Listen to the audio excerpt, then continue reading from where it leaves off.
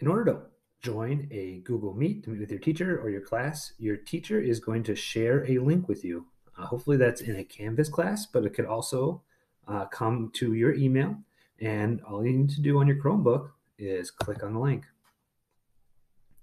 It'll bring you to this page where you get to check yourself out, make sure you're ready for the call. And all you need to do is click Join Now.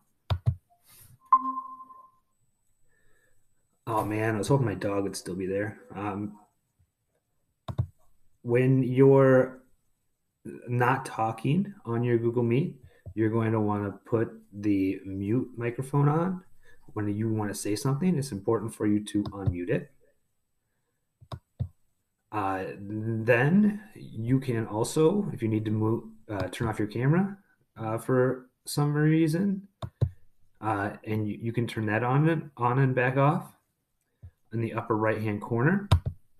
You can chat. So if you have some information to share with your class, or if you have a question, the chat is a great spot to put it.